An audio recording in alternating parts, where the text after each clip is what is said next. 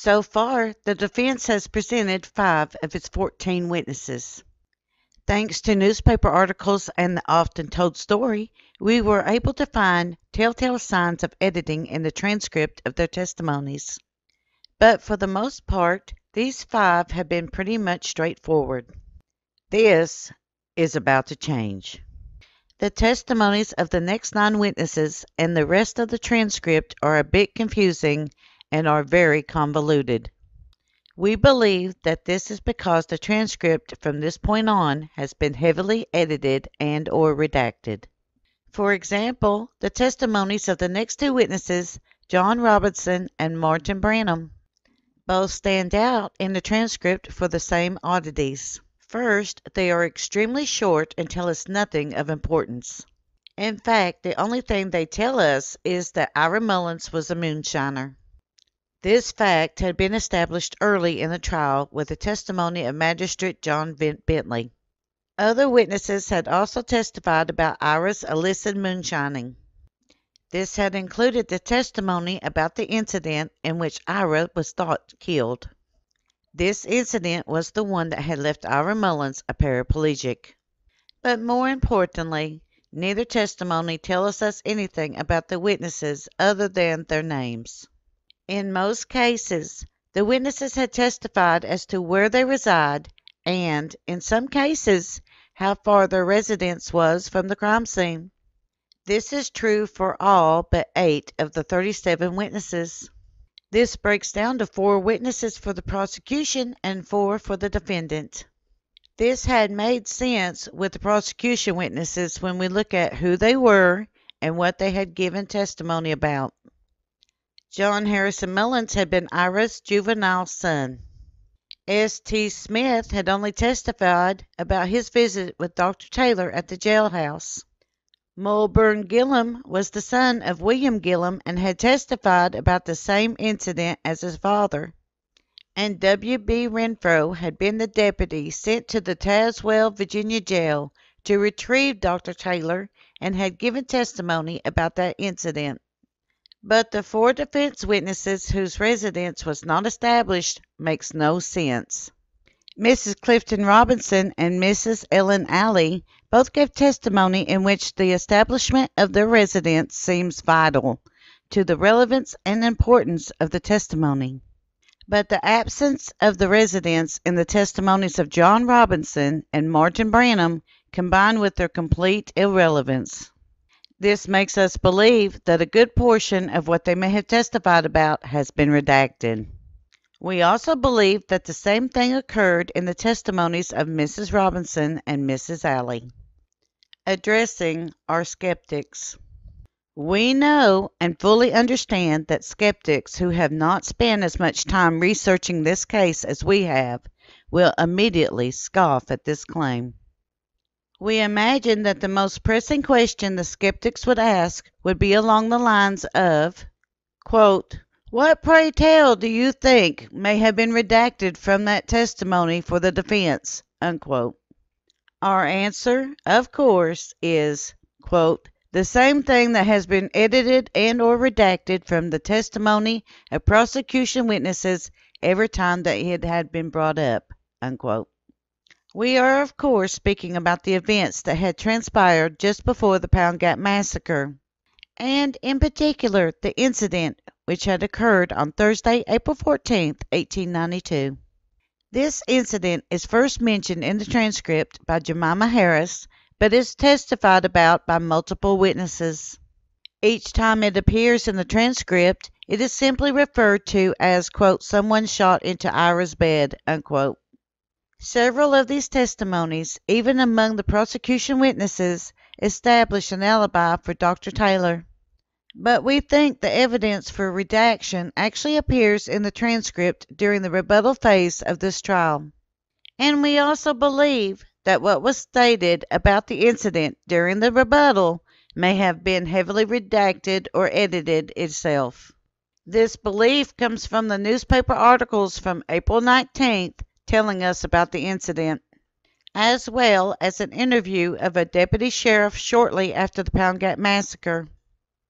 These newspaper articles tell us a different story from the simple one told in the transcript. The incident.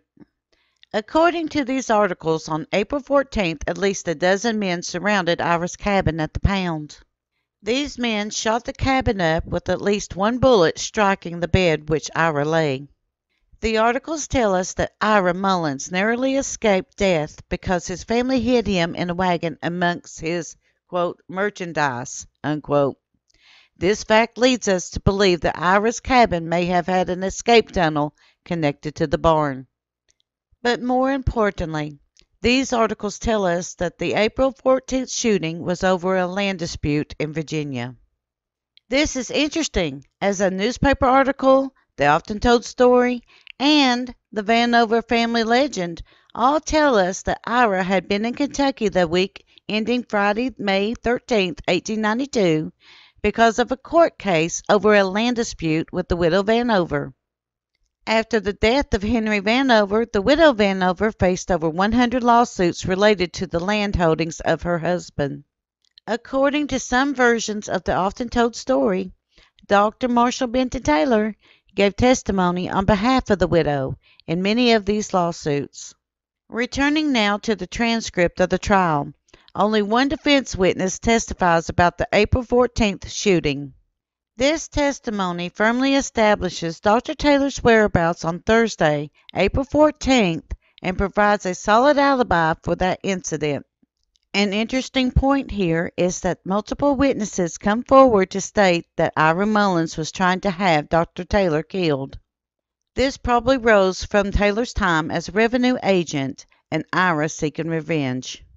But it could have also arisen because Dr. Taylor was a witness against Mullins in the Vanover land dispute. And it could just well be over Ira accusing Dr. Taylor for the April 14th incident. As we stated, only one testimony is recorded for the defense about this incident. Yet, prosecutor Robert Bruce calls multiple witnesses in his rebuttal and questions them about this incident. The question is, why? Establishing that Ira had other enemies. The defense had discredited Jane Mullins and her testimony while she was on the stand. They had also opened their case with two strong witnesses who had further cast doubts on the testimony of Jane.